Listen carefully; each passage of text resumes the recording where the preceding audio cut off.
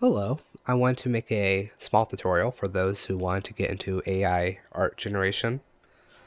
This is for NMKD Stable Diffusion GUI, and everything that we're going to do here, once you get it all downloaded and installed, everything happens on your computer, so you don't need to worry about the internet, or use Midjourney, or use Dolly for your AI art generation. You can do it just at home with no internet on your computer. So that's what we're going to do here. And by the end of this video, you'll be able to generate an image just like this.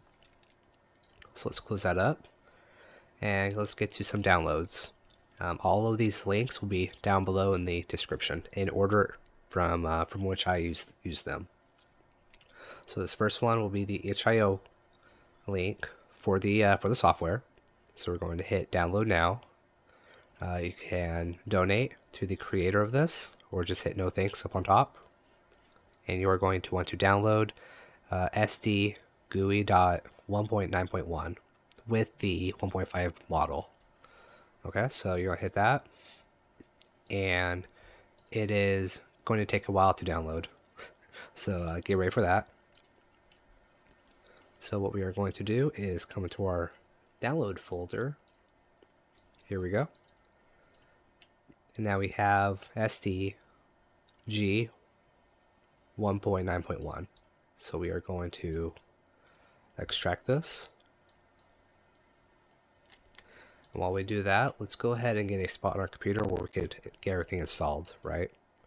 So over here on this NVMe drive I have a whole section dedicated to AI. So I would suggest you do something like that. Just find a fast drive, something like an SSD or an NVMe SSD. Make a new folder. I'm just going to name this AI2. Okay. So everything we're going to do is going to be in this AI2 folder. And make sure when you set something up, the extension up here is really short. So if you see here, I saw a V drive and it's AI2, so it's really short. So make sure it's something like that as well. I'm not sure why. It's just I read that's better, so I just stick with what I read. It's almost open or extracted. Now, you know what? While we wait for this to download, we are going to come to the next link down below, and it's going to be for Civet AI. So if we just come over here, comes the home page. You go ahead and make an account. We're going to come up, once you make an account, hit this little filter button up here, and you're going to choose if you want to be in safe mode or adult mode or everything. And we're going to have checkpoint clicked. There we go. Because this software can only use checkpoint. You know, everything that's labeled under checkpoint. So that's what we're going to do. So we can find all of these models here. Now for this exercise, we are going to download, where did it go? This one. RFKTR's Dark Dream. So go ahead and hit the download button right there. And again, this is probably going to take a little bit to download. Okay. We'll get back to that once we get to that point. So I'm going to take SDG 1.9.1 and just drop it into this AI folder we have. And that's going to take a bit. So let's get back to this. So models are what, when you type your prompt, it's going to pull information from those models to generate the image that you want to make. So in this case, if we look at some of the example images, they're pretty dark, gritty, pretty realistic. So this is the kind of stuff you can expect with this model, right? But if we come back to the home page and see the sticker art, right? The prompts will give us things that come out more like stickers. So if you want something that's more anime related, you know, we're going to click on this, see anime. So that's what the models are. So in this case, we are going for this dark gritty one. Okay, it's moved over. First thing we're going to do is open up SCG 191. Now, when we open this up, you're not going to mess with any files in here at all. Keep everything as it is. If for some reason there is a problem, I suggest to keep your compressed version of 1.1. Just keep it somewhere safe, just in case you do run into a problem, you have it on hand. Okay, so we're going to open it up. We're going to open up Stable Diffusion GUI. Okay. This is the welcome box that pops up. And now we are in. Now what we're first going to do is hit the wand button up here. And it's going to tell you, hey, you don't have some stuff installed. So just hit yes. And we're going to install these 3 packs. You know what? Let's do the... Oh, I think that's already installed. Yeah, okay. So we're going to install all of these. Hit install and download Stable Diffusion Onyx. These are only needed for... Okay, well, I don't have AMD GPU, so I'm going to hit no. Do it pre-download the upscale? Sure. Okay, so down here in the bottom left corner, you can see the progress bar. Okay, so that's installing. Now what we're going to do is when you download this, it'll come out as this file right here, RFKTR's Dark Dream. Now look at the file extension, it's a .safetensors file. When you download files from this website, you are looking for .safetensors and .cfk. Yeah, CFK. Now, the software will read .cfk files just fine. That's what we want. It will not read safetensors. But there's an easy way to convert it from safetensors to CFK. So inside of SCG 191, we're going to open the data folder and go to models. Now you could do some AI generation without downloading this model because you did download the version that came with the 1.5 model. That's right here. But if you want to do more things, that's why we're going over this in this tutorial. So I'm going to move this model we have right into the models folder. Okay. Let's come back over here. It looks like everything installed. So I'm going to close that. Okay, we're ready to go. If I click on this cog up here, come to Stable Diffusion Model, there is the 1.5 file we have. Notice the other file, this Dark Dream is not in here. That's because it's not a .ckpt file. That's what it is. I'm going to hit the wrench, go to Convert Models, Save Tensors, and now our Dark Dream one appears because if we click on the folder button, data/models, that's the default folder that appears. So you can add more folders if you want. But the default is data/models. That's why I told you to put it in here. Notice it's data/models just because it's easier. Okay, so we're going to click Save Tensors, the name of the model, and we're going to hit Convert.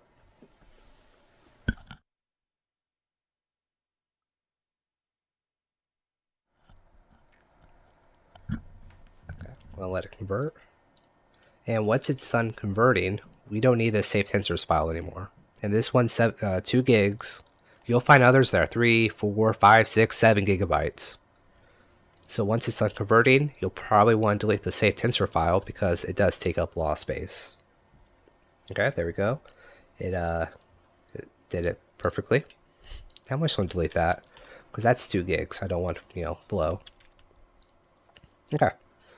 So in here, I am going to click the cog and change over to Dark Dream. Now we're ready to actually start typing in prompts. So I'm just going to type in robot, just robot. I'm going to make 5 robots. I'm going to leave everything else default. We don't really need to mess with any of that right now. Just hit generate and just see what happens. Now, eventually you may have a giant list of models in here. And every time you want to click a new one, If you look down here, oh, we're still downloading more stuff. But every time you start a new generation with a different model, the first one always takes the longest to make. And then after that, they start popping them out real fast. Okay, so now we're getting some robots.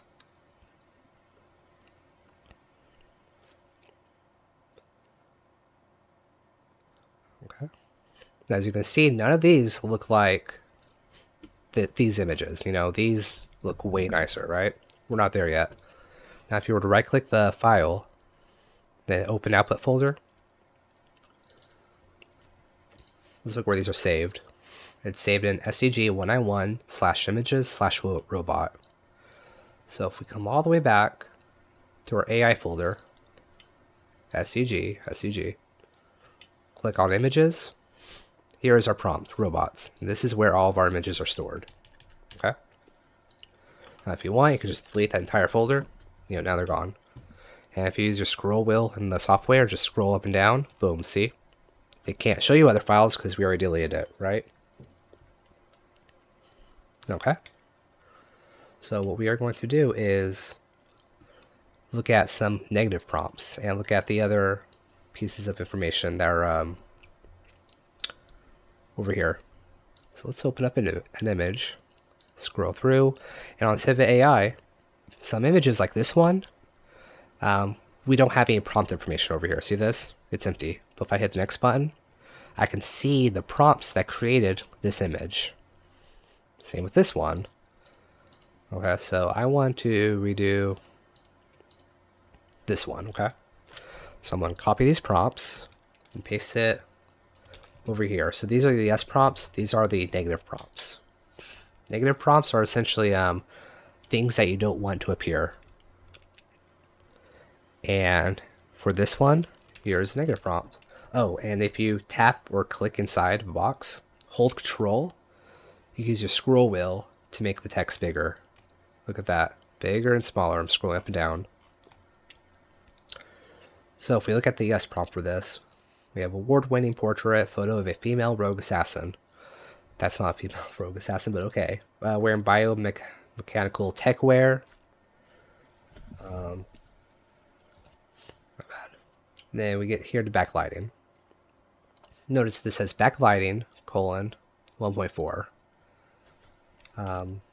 This was generated in probably a different piece of software. NMKD does not. You know what? No, it does read 1.4. My bad. I'm not very smart. But in this case, we want it to be touching the text exactly. See that? So if there's a space, that's no good. If there's an underscore, not good. We want it to be touching the exact thing. And what does this mean? This means that it's going to give this word more precedence over everything else. Okay? Now, if you don't want to type in 1.4, you can also type in a plus sign. A plus sign adds 0.1 to the word. So now this gives it like a 1.1, 1.2, 1.3, 1.4. See that? You can keep spamming it.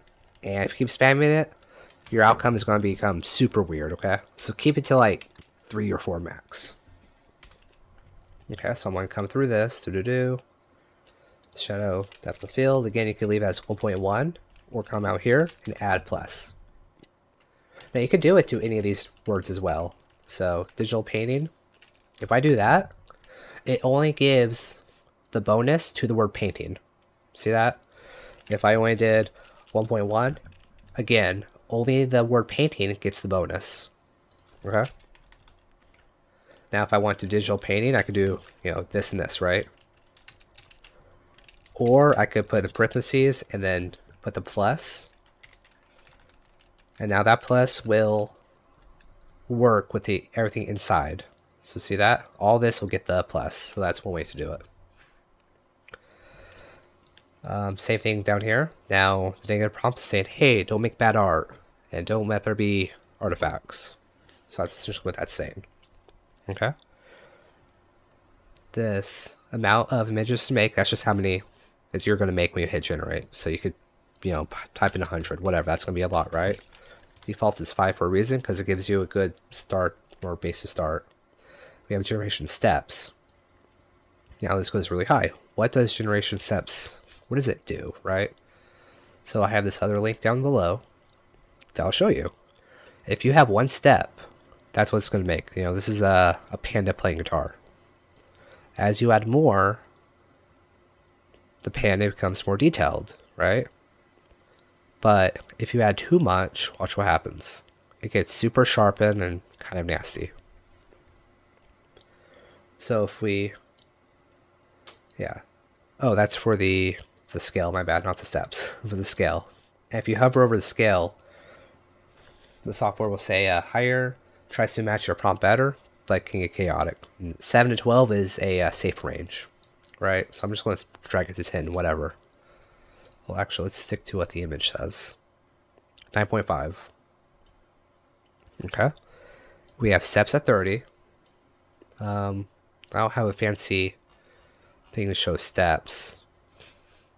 I mean, I usually just use 60, it's whatever. Seed. Now, 0 or empty means random, right? Then seed 0, 1, 2, right? So I'll copy the seed that this image had. This is pixels with the width and height. So it's going to be an image that has a ratio of 1 to 1. That's 512 by 512. Here are samplers. I'm not super knowledgeable of this. I usually use Euler Ancestral or DPM+++ to Ancestral. In this case, the guy used DPM++2M, and we don't have that. The closest we have is to Ancestral. I don't know what that means again, but it just works, right? Okay, 512 by 512, okay. Let's hit generate. So remember, we had those really bad robots earlier. Let's see what we have now.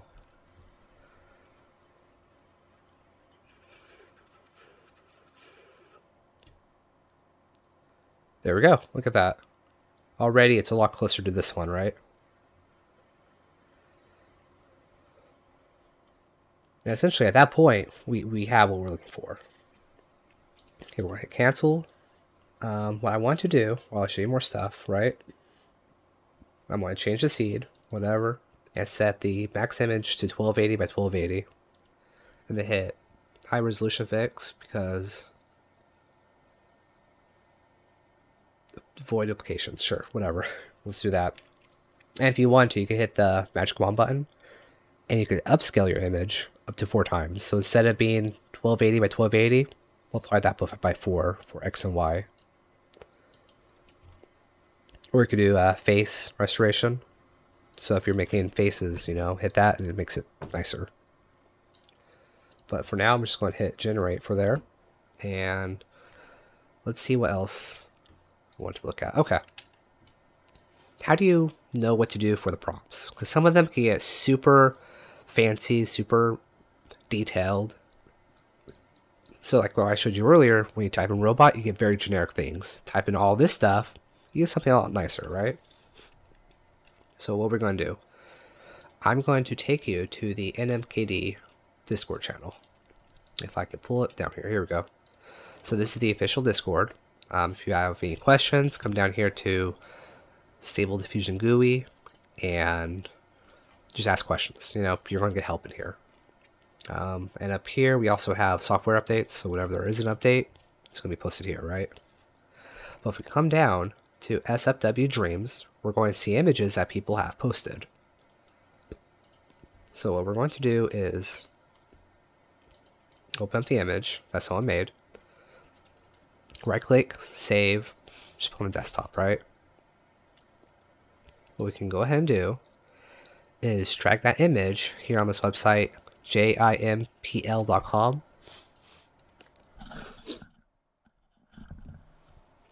Okay, let's scroll down and look at this.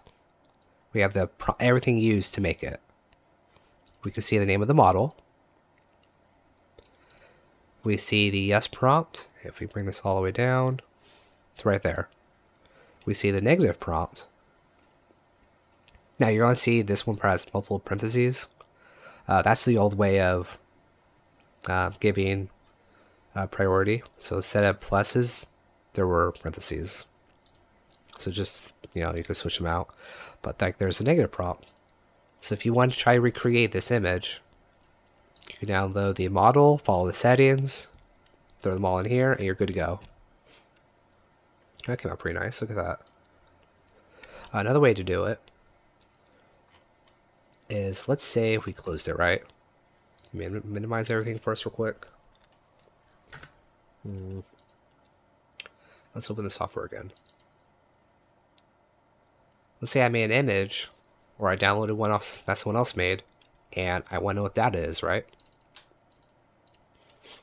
So this is the image we made, and I want to know the data for it. I could upload it to the website, or I could drag it in where load image says. And look at this. I can set the settings to load image and use settings for metadata. Hit OK. Look at this. Hit the down button. Now it doesn't set the model for us, right? It's like this for me because that's what it was last time. But the yes prompt, negative prompt, everything is all the same. That made that image. And these images, remember, were made at a lower resolution. Let's drag this one instead. Hit yes. And look, they're 512 by 512 now. And it's the same seed that image was made. So that's another way. You can just drag and drop. So one thing people like to do, or that I like to do, is simply save prompts and edit them as I have to. Like, here on my Discord, I have a whole section dedicated to prompts. So here's one for a different model, right? And here's another one right there. So I quickly just went to my Discord, copied my yes and no prompts that I use for a different model. So if you want to join, I'll throw my Discord in there as well. But we have a whole section dedicated to safe for work art environments, and then not safe for work stuff. But we have a whole section for helpful info, for links, different models you can download, and different prompts. So I'll throw that in there as well if you want to ask questions and just join us. So if you see, this one says Hulk destroying pyramids. Obviously this model doesn't have much information. Well, there's the Hulk as a robot, I guess, so somehow I did that right. There you go. Let me see if I have anything else for you. I'll leave the GitHub help information for NMKD down below. Like if you come down to prompt input, it talks about the pluses and the negatives and stuff like that. Through here, you'll also be able to learn about things like inpainting or wildcards, so just more things you could use to customize your experience. So that'll be there as well. I'll throw this link in as well if you want to play with the slider. Okay, yeah, I think that's it. By the end of this, yeah, you'll learn how to make all these images. I hope this helped you. Have a good one.